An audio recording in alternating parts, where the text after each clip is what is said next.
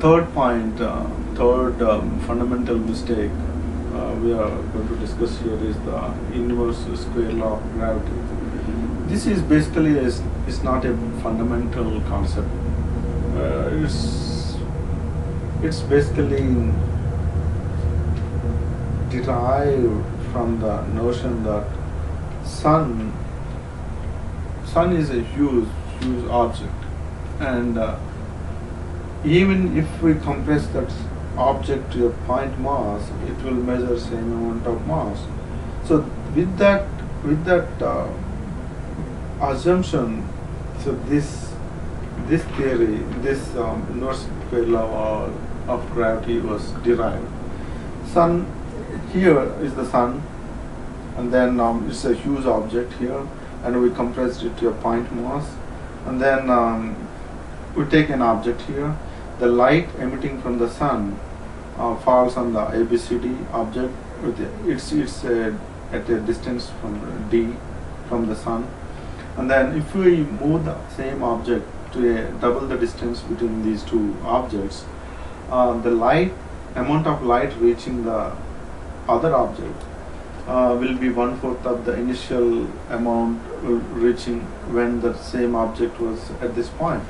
Means like this object will grow into like the shadow will grow into like four parts of same area of this object.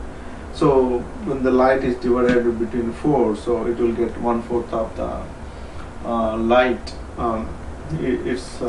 it's used to get when the same object was here. So that's why. So the gravitational theories, they are like it became like a 1 by d square. So F equal to g m1 m2 by d square. That's how this concept this d square was derived using this notion. So when we compress this huge object like our star, the sun, to a point size, the huge object and then point size sun are both same. No way. As we saw in the definition of mass, when we compress an object, it measures more and more on gravity to its surroundings, and at the same time, it will have more and more binding energy within that object. That makes it to measure more gravity to its surroundings. So definitely, you can't assume a big, huge sun as a point source. And then gravity is a mutual interaction. If one object, when you put two objects here, or if one object exerts gravity on this one, this object also exerts the gravity on this object. So it's totally a mutual interaction. When you take an earth here, let's suppose this is an earth, and this is when you assume the sun as a point mass, and why can't we assume this earth also as a point mass? So why this is being spread showing in the actual area of that object? Let's compress this object also point mass, and here there are a lot of assumptions here. One is compressed to a point, one is not, and then one is shown as emitting light, and gravity was assumed as a field theory. Gravity emits the light as works as the light emitting from an object. So why not we compress this object also a point mass, and then make that one also as a light emitting object. And the light falls from one object, light emits one line. What kind of inverse square law will be defined between these two objects?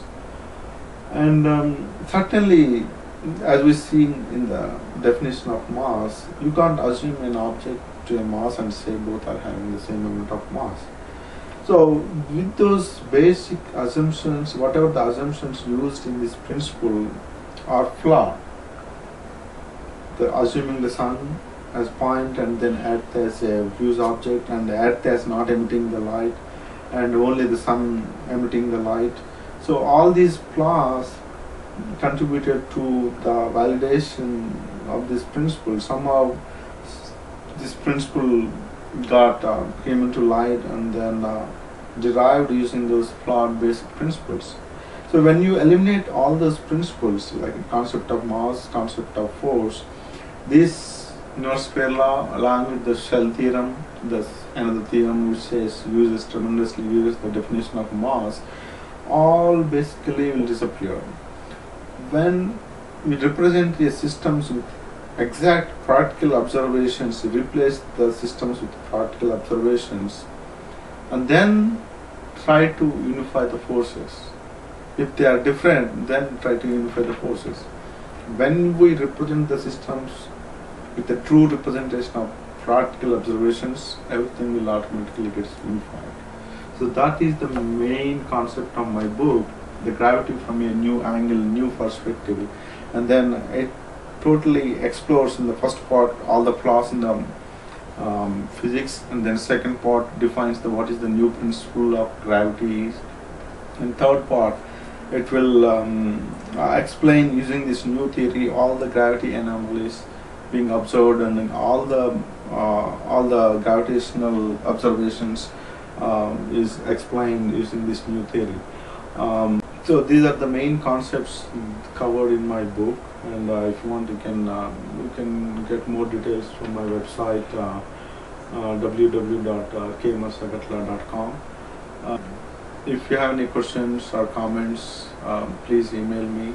I will definitely respond to your questions or comments, and I appreciate your time, and thank you for watching this video, and have a great day. Thank you. Bye.